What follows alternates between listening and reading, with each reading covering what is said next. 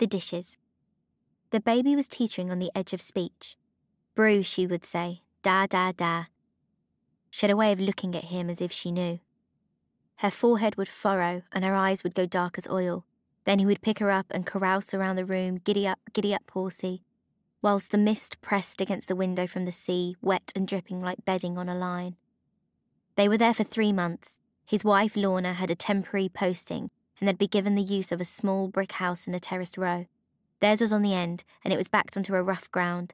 Tussocks, bracken, horned sheep sprayed blue and red, as if they were going into battle. Beyond that were fields, hedges tangled like wires, a few lonely farmhouses. The beaches were stony, the trees were not in leaf. In front of the house there was a road that hardly anyone drove along, then a barbed-wired fence with no entry signs, and cameras that pointed in all directions. Behind the fence were the dishes, where his wife went to work every morning and came back later and later into the evening. Sometimes she would have a shift in the middle of the night, and when Jay turned over in bed to hold her, she would be gone. The dishes were on the edge of the cliff and could be seen for miles, hard white shapes that looked like chess sets waiting to be played. They were data gatherers, listening stations, bigger than houses and smooth and silent. Some were full spheres, some were hexagonal, others hollowed like the dip in an ear. At the centre of each tilted dish there was an antenna that reached upwards, and sometimes, if Jay watched carefully, he would see them slowly turn like a flower might, or someone following a voice that no one else could hear. It was early morning and Lorna had already left. Jay was in the kitchen clearing away the breakfast things. It was cold outside. Rain blew across the road in thin lines. He turned the heating up higher. The baby was strapped in her chair. He wiped her face with a warm cloth. Her skin was so soft, almost translucent, except for all the dried food stuck to it. It was on her cheeks and on the floor. Some was in her wispy hair. She laughed and squirmed while he wiped around her mouth, then puckered her lips and blew a bubble. Jay crouched down and tried to blow one too, but it didn't work and he ended up drooling down one corner of his mouth. The baby laughed and blew another one. "How are you doing that?" he said. "Ham the fla," the baby told him. "Oh, okay," Jay said. "I thought you were doing it in a different way." He picked up the plates and put them in the sink, then ran the hot water until the washing liquid foamed up. He plunged his hands in and his wrists went red. "What do you want to do today?" he said. The baby banged her hands against the tray. "Do you want to go out anywhere?" She banged again. "Or we could play the xylophone game. You seem to like it so much." She kept banging. "Bang your hands if you've got food in your hair." She kept banging. "Bang your hands if you woke up 5 times last night." She banged again. "Bang your hands if you think I'm the best." She stopped banging. Jay ran more hot water and swiped plate after plate with the cloth until they were all stacked on the draining board. He liked washing up now. The hot water, the steam, how when he rinsed out a tin of tomatoes he pretended there'd been a shark attack. He liked the way the bubbles had bits of colour in them. He would blow them off his hands so that the baby could watch them floating. He hardly ever felt like smashing it against the wall anymore. He dried his hands and lifted the baby out the chair and onto her mat. There was an arched bar over it with bells hanging down. They made a dull jangling noise when she grabbed at them. They sounded like a doorbell, and he wished he'd packed her other mat, the one without any bells. They hadn't brought much from home, just a suitcase for him and Lorna and a few boxes of baby things. He liked it that the house was small and empty. He could walk around each room seeing nothing that reminded him, just a table, a couple of chairs, a sofa, a wilting pot plant on top of the fridge that he watered every day. He sat down next to the baby, then he got up again. If he sat down, he would fall asleep. He had that heavy, dull feeling behind his eyes which pushed down towards his jaw. It had been 5 times last night. The night before, he'd lost count after 7. He straightened the curtains, the chairs, then picked up the cloth and wiped at another weird stain on the floor. "Was this you?" he said to the baby. She looked at him frowning like it was inappropriate to even ask. It wasn't even 9 o'clock yet. After a while, he noticed the sound of low voices coming through the kitchen wall. He stopped wiping the floor. There it was again, a low murmur of voices. The wall was thin and connected with next door, but he didn't think there was anyone living there. When they'd arrived, there weren't any lights on, and there were no cars parked at the front. The curtains were half drawn and there was a pile of rubble by the steps, bricks and plaster that looked as if the room had recently been knocked through. He couldn't hear what they were saying. He stayed kneeling on the floor. Water dripped off the cloth and pooled next to his leg. The voices rose and fell and then they stopped. The baby let out a cry, and he turned to her quickly. thought he heard a door open and close somewhere. The baby cried out again and he picked her up and cupped her warm head with his wet hands. The front door of the house next door opened, then shut with a bang. Jay sat upright in the kitchen chair, where he'd been slumped over a cup of coffee on the edge of sleep. It was mid-morning the next day. He glanced over the window. There was a man crossing the road further up, heading towards the dishes. Jay glimpsed the back of his coat before he disappeared through the gates. An hour later, there were footsteps behind the wall. Someone ran up the stairs, and there was a strange rattling which might have been the curtains closing across their runners. It was misty again, and too cold to go out. He brought the baby into the living room and turned on the electric fire. Soon the room was warm and fuggy, and smelt like burnt dust.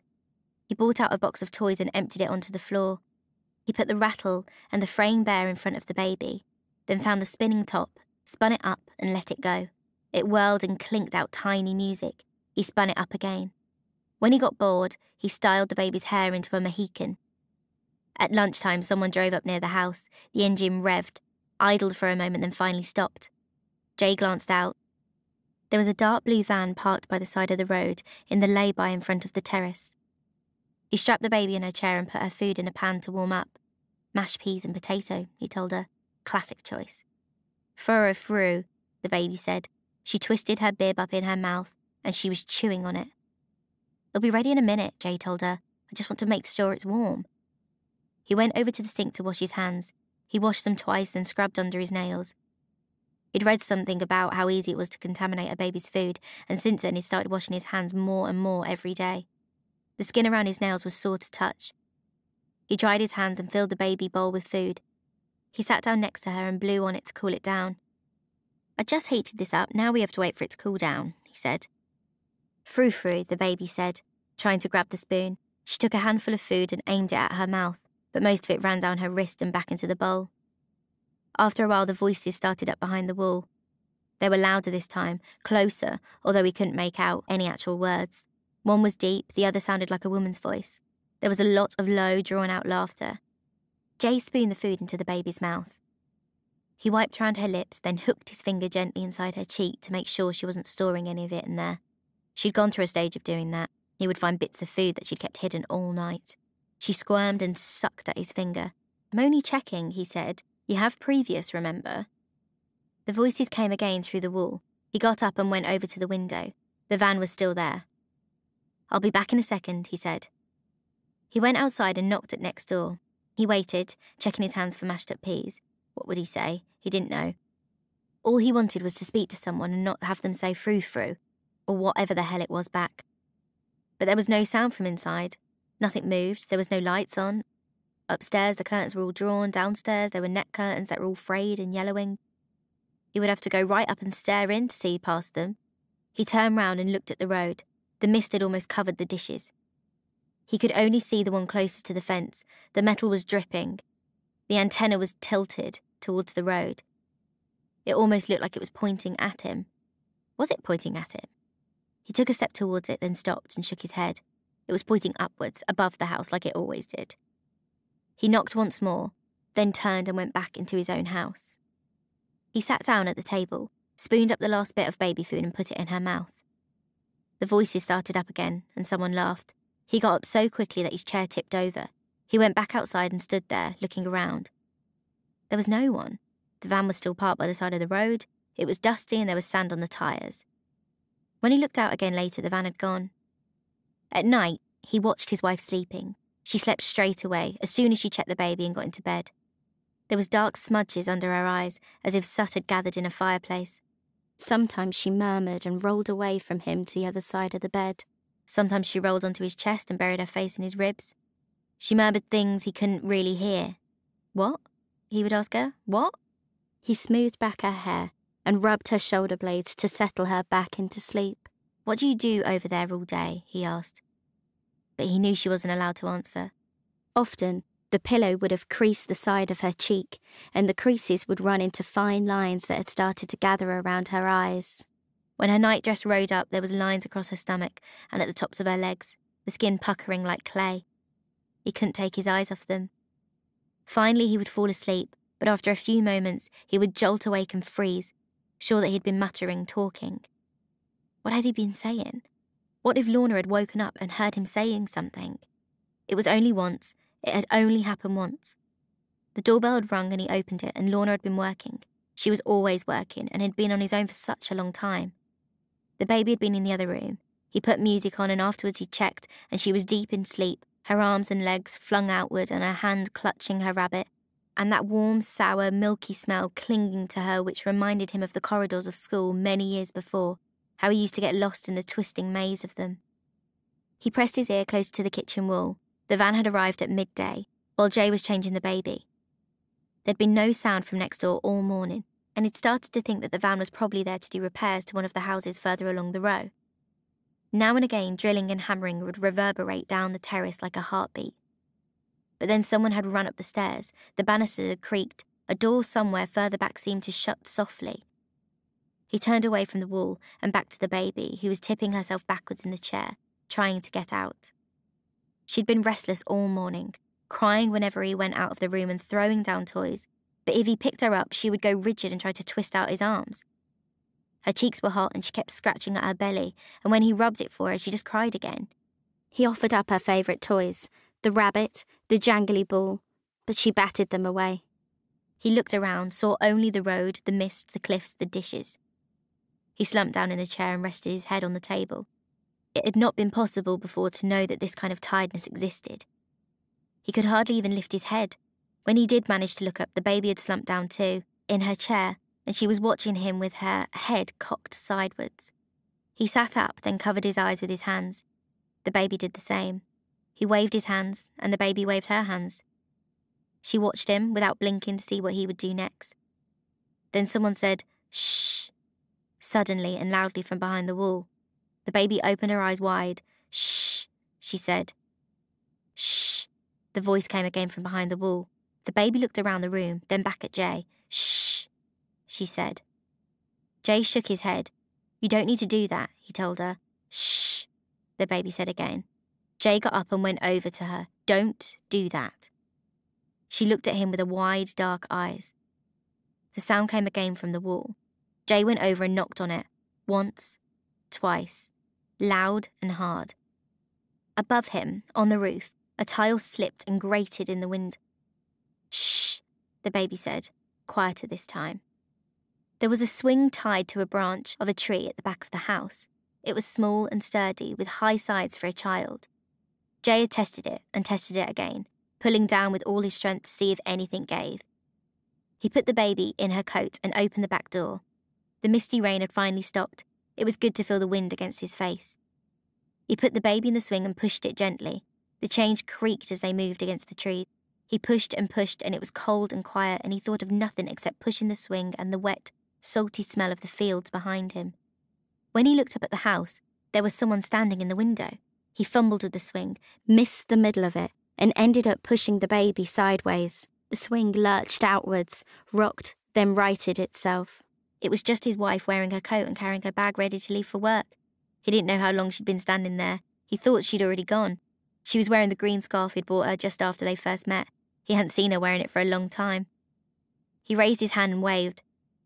Lorna's mouth moved, but he couldn't tell what she was saying.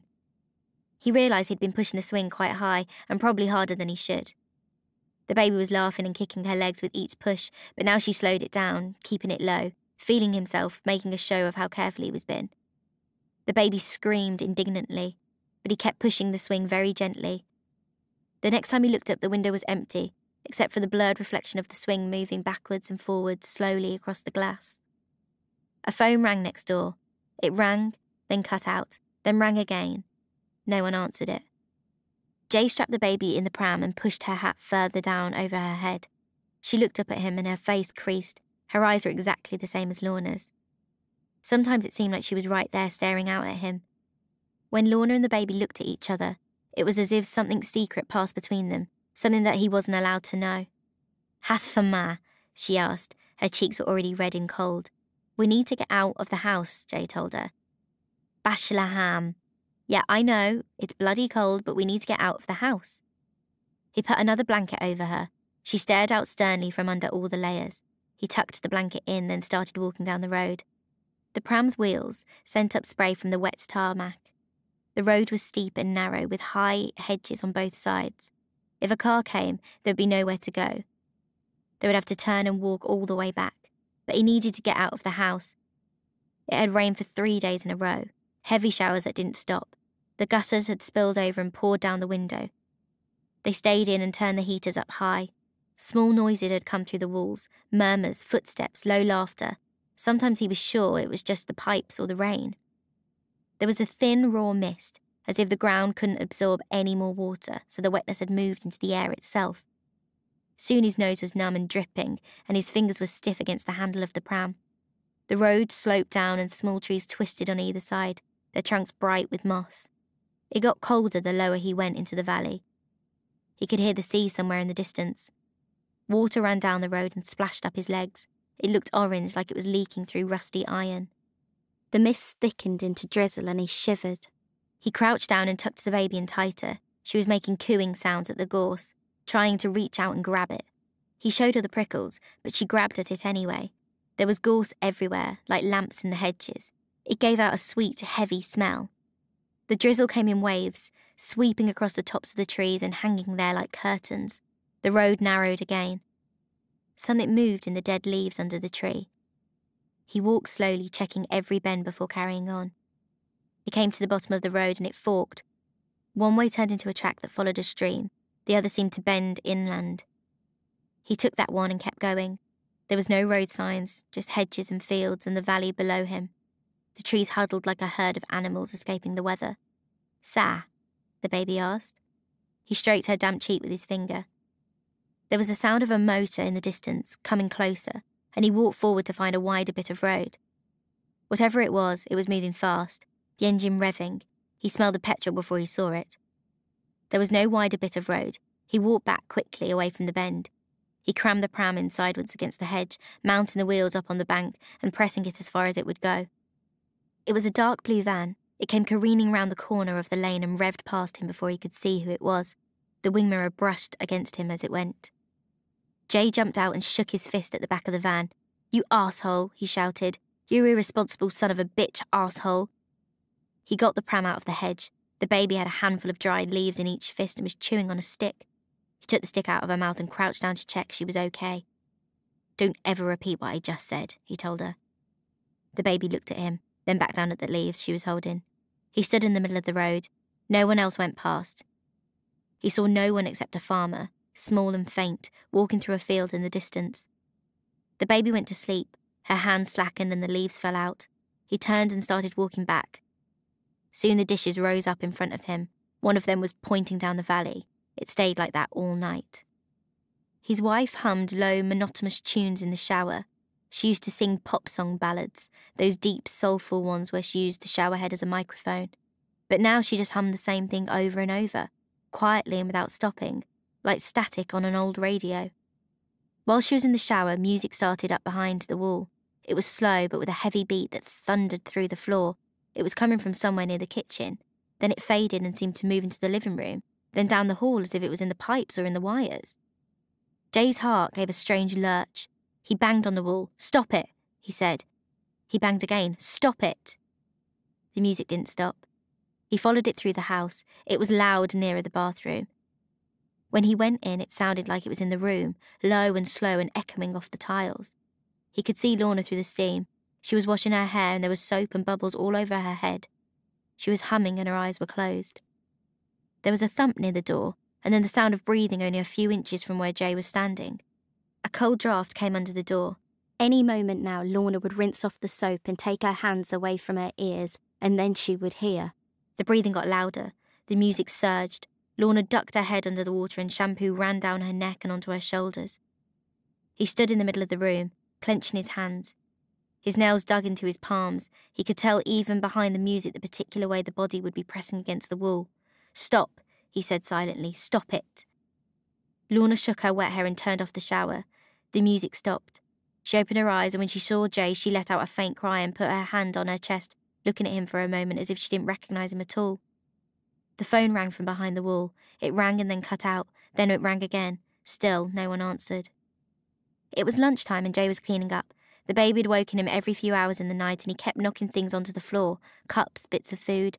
The baby would lean down out of the chair and try to help him pick them up, then almost topple out. So he would straighten her, and then she would do it again, clapping her sticky hands. Soon Lorna would be home, and he would start cooking something for dinner. He ran the sink full of hot water. It was cold in the house. His hands were cold, and he was looking forward to dipping them in. An engine revved suddenly, and he looked up just in time to see the van speed away past the window. The tyres left a burning smell on the air. He picked up a plate and put it in the sink. He washed it and stacked it on the draining board.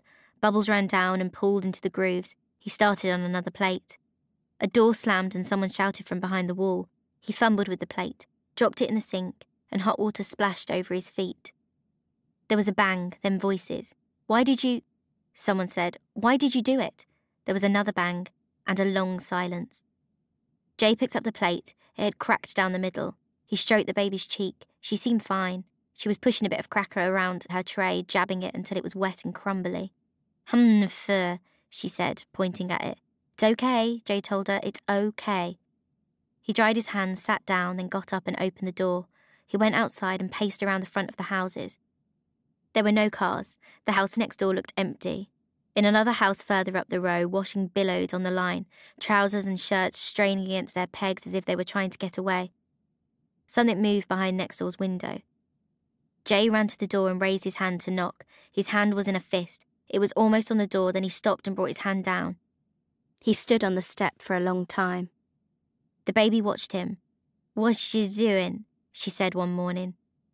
She looked at him carefully as if she was waiting for an answer. His wife got home late and they sat, almost asleep, on the sofa in front of the TV. Jay flicked through the channels. There were old programmes on that they used to watch, repeats that seemed half familiar, the jokes coming in slightly different places than he remembered. He put his arm round Lorna and she leaned her head back against him. He could see the freckle behind her ear. It was tiny, hardly more than a dot. He used to kiss her there. She yawned and leaned in closer. Her hair was kinked from wearing headphones at work most of the day. Her eyes were dry and flecked with red. The audience on the TV laughed raucously at something, and he found the remote and turned it down. He could hear her watch ticking. There was a phrase they used to say to each other when they first met, something about clocks or time because she always used to be late, and he was about to say it to her. He used to make her laugh, but he couldn't remember it. He'd seen her earlier on his phone, and he'd grabbed it, almost yanked it out of her hands, but she was just checking a friend's number. His hand had been shaking, and he'd gone upstairs so that she wouldn't notice.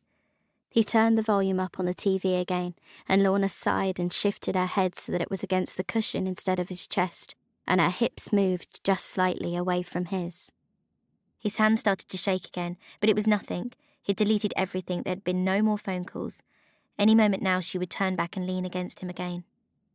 He was putting away the washing up, the cups, the plates and glasses, in the cupboards and drawers. Everything was clean, dinner was cooking. He was ahead for once. He lined the cups up carefully and stacked the plates on top of each other. The glasses caught the light and gleamed. A glass fell and smashed against the floor. He reached up automatically to the shelf to stop any more falling, but nothing had fallen. There was no broken glass anywhere.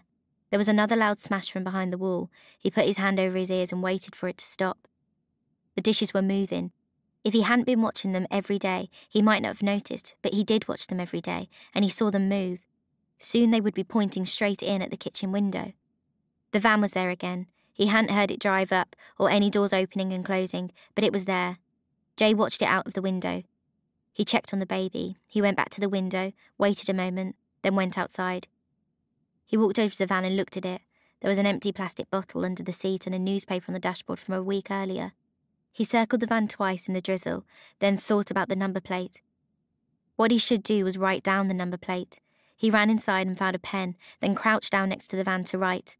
The number plate was covered in mud, and he rubbed at it, saw an X and a 7, then rubbed again, but the mud was too thick and wouldn't come off. When he looked up, there was a light in one of the next door's windows. It flicked on, then off. The curtains upstairs moved. He walked over to the house. He glanced back at the road, then went closer, right up to the window. The rooms downstairs were dark. He pressed his ear against the glass but couldn't hear anything. Something moved further back in the house.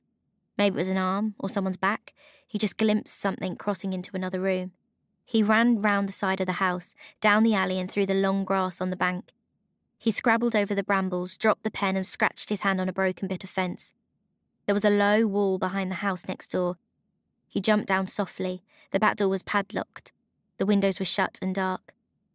He stayed crouched against the concrete, the net curtains swayed against the glass. Something rustled in the bank above him. The rustling got louder, and then blackbirds ran out towards him, scowling loudly. He moved closer to the windows. They were smeared and dusty, but he was sure there was something back there in the darkness. He went closer. A voice murmured and someone laughed. There was a shout behind him. He turned quickly. It was the farmer he'd seen in the field. She was walking towards him, calling out, asking what he was doing. He looked at her, then back at the window. He realised his hand was on the latch.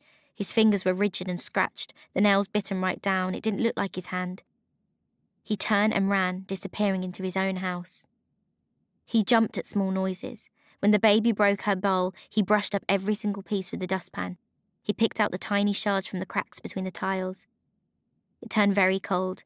He stayed up late into the night with his ear to the kitchen wall, just the blue light from the fridge and the white security lights coming in through the thin curtains.